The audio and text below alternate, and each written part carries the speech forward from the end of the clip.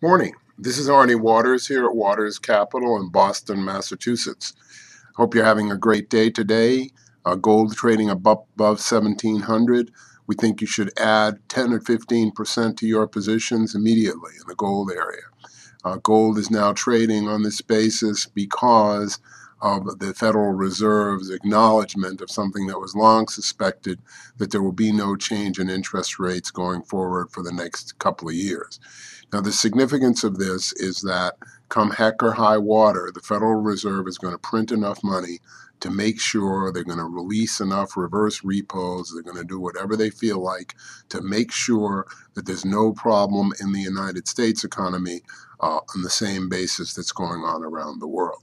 So the United States will continue to prosper. But, as we indicated the other day, if we calculated inflation the same way they did before 1980, the inflation rate would presently be 11.3%, as opposed to the 4% or whatever this government says it is.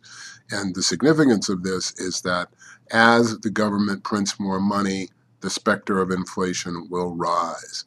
This means gold is going to do great things. This year, gold is going to be up $800 like it was over the preceding year. That means gold's going to be trading around 2,400. The train is getting ready to leave the station. Add to your gold positions, add to your ETFs, add to those things that keep you in the precious metal line. Secondly, today, we'll have a new report coming out on rare earths early next week.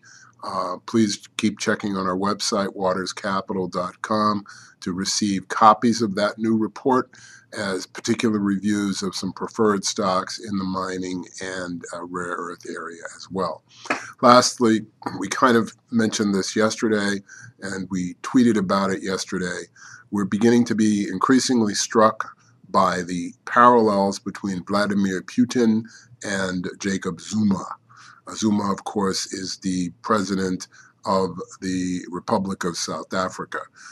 The Republic of South Africa, in our opinion, is in grave danger of slipping back down the slippery slope into fascism. The leader of the ANC, like Vladimir Putin, is unhappy with things in the press and things that some of the groups that seek to be totally free wish to do, and as a consequence, they've already begun a crackdown.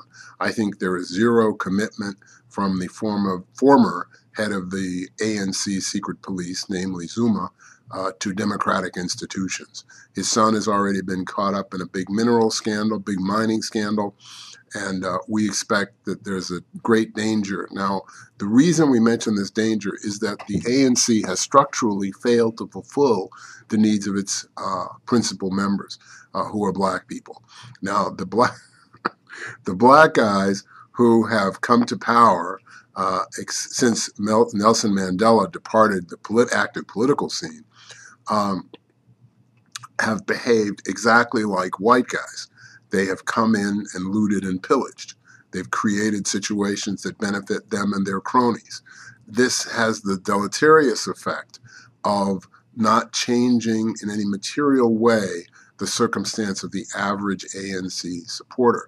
So when you see 5,000 people on strike at Impala Platinum, and you see other efforts like nationalizing gold mines going on in South Africa, taken together with the recent restrictions on press freedom and freedom of speech, we begin to be concerned that the ANC is going down the reverse way, which of course will lead to political instability and strife, much like we have seen in the so-called Arab Spring, except that in South Africa, the democratically elected government, like the Venezuelan quote-unquote democratically elected government, seems to us to be moving in the direction of fascism and dictatorship.